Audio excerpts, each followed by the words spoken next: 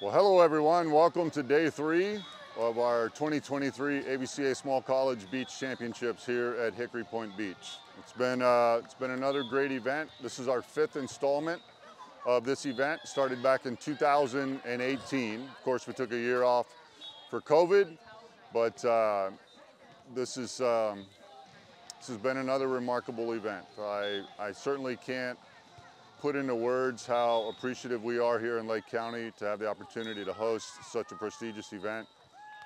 This particular event here has 3 divisions, has D2, D3, and the NCAA, NAIA. It had 3 days of competition. We had teams from 16 states come down this year and participate here on 20 courts at Hickory Point.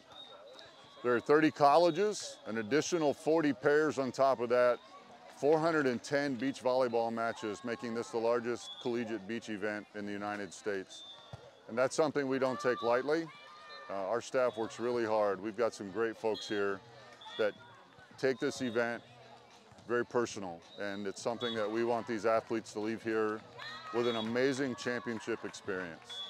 And so I want to say thank you to the staff. I want to say thank you to Lake County for being such a great host.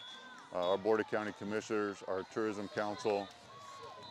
Without all of those organizations, not to mention the 12 event partners. So 12 organizations have come together to give of their time, talent, and treasure to make this event possible. And I hope the athletes pause for a moment and soak that in, because it's certainly something that is unique. It's still a new sport relatively. First championship with the NCAA D1 in 2016. And, you know, a unique opportunity for these young athletes as they get to play a sport that they love so much. Well, we certainly want to give a shout out to Weber International. They're our first college to win this tournament 3 times in a row in the NAIA division. Now, we don't crown them as national champions here because they now have their own national championship. But they are the winners of the division, and so that's a 3-time win for Weber. That's pretty impressive out of 5 installments or 5 events for one school to win 3 of those. So kudos to all the great work they're doing at Weber. On the D3 side, we have returning champion Stevenson. So they're in the semifinals this morning. We'll see if they advance and have a chance to two-peat from last year. And in Division 2, you know, right now we have 4 really strong teams in the Division 2 champs bracket.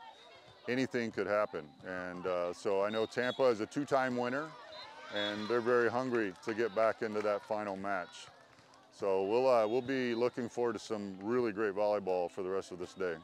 Hard work, determination, a great staff. You know, I always pause to say thank you to my staff, because a single person really can only dream, and then it takes a group of people to join them and make the dream come true. So we've got a great group over here under the tent. They'd run through a wall for me, and I'm very thankful for them.